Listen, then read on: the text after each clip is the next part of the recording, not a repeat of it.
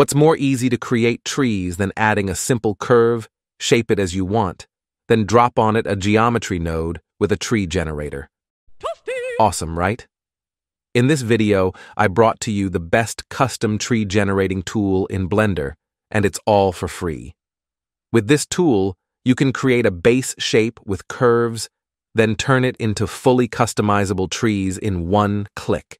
You have in the settings all the properties you need to create the tree that fits your project. Now, before we start, if you're new to the channel and want to get more dope free stuff, subscribe, because we shared not one or two, but over 300 free tools and assets, and it's all in one place, so check out the description box. Inside the main file, you will get a number of pre-made trees. They also customizable if you want to edit them. You have the trees organized in one collection alongside other objects. So let's hide everything and start new. I also don't need the sun lamp, so hide it or delete it. Now with Shift-A, add a Bezier curve. Hit Tab to open edit mode and hit X to delete everything. And why we do that? Because we can with the drawing tool make any shape, then turn it into a curve. Once you settle on a curve line, get back to object mode with the same tab key. After that, we can add to the curve a geometry node modifier. In the modifier, you will find the tree generator node, so just select it. By now you're probably asking from where should I get this? Well, it's available on Leo Ambrosini's Gumroad page, so big shout out to the author. It's all free up till the moment this video was made. So if you have the time, get it and put it on the side. It might go premium. You're required to have Blender 4 or above to run this smoothly. I don't have any knowledge regarding the license for this, so you can check with the author if you want more infos.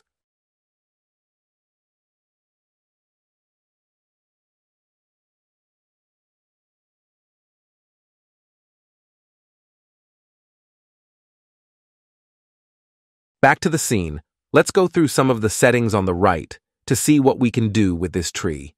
First, you can go into edit mode for the curve to edit any point or rotate any corner to fix your tree. On the settings side, you have on the top a viewport proxy button. This one option is so powerful if you're dealing with trees. With this, we can view the trees as low poly objects and keep the viewport light and smooth. The settings are well put and explained, and that would be so helpful for beginners, especially the ones who are new to GeoNodes. You will see some common values, such as seeds, iteration, length, and density all around the generator section. Pausing your cursor over any of those values might give you a briefing of what it can do before you go crazy with the numbers, and you have like 4 or 5 main ones in the tree generating section.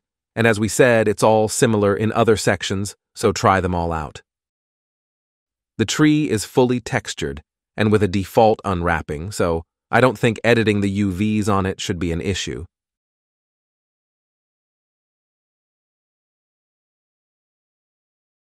The second section have a quite number of values for you to control your tree, and I find the gravity one to be super cool.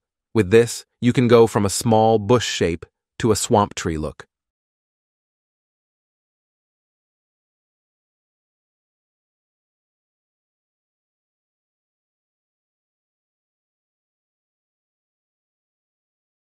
You also have the displacement and the tapering for the tree trunk, and this can help adjusting the need between close-shot trees and background ones to get more detail controlling. Then you have the branches and twigs section, similar settings, so same. Here you will notice the growth option. This one is quite nice for trees animation.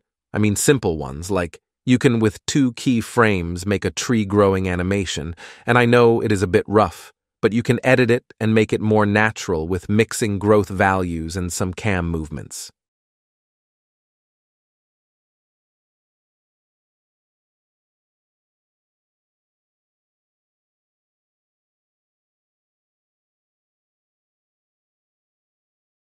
The roots are there if you need them.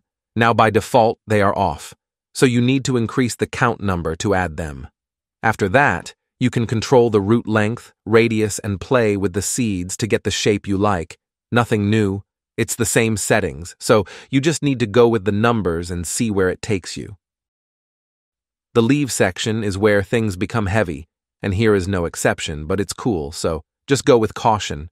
We start by enabling the leaves, and you have the option to add not one, but two different kind of leaves on the tree. Kinda weird. Still possible. Once you're done with the first leave area, you have the option to assign another one in the empty Leave To field. Then you increase the density to make them appear. And you probably noticed that the leaves are low poly in close shots, but from far, it won't look any different from high poly ones. At bottom, we have a couple of options to add details on the tree trunk and branches, and also the instance option to check if you want to convert the tree to mesh.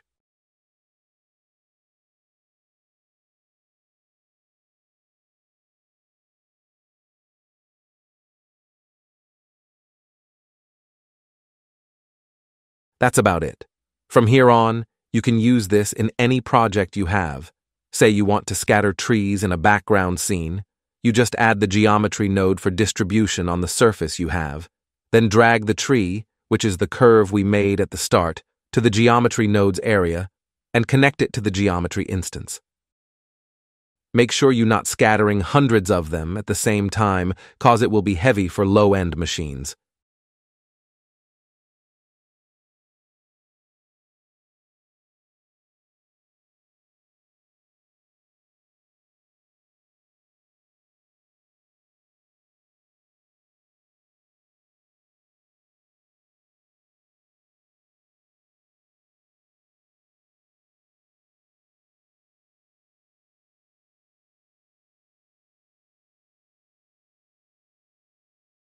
Using the proxy option before working would be wise. However, with multiple trees, say like if we want to use the default collection of trees we got in the file, we either go to the trees one by one and enable the viewport proxy option, or make it show as a proxy inside the distribution's geometry node. We shared the last method in a previous video, so you can get back to it. Links are down in the description. And that's it. Like and share if you care. And see you guys in another video. Stay sharp. Goodbye.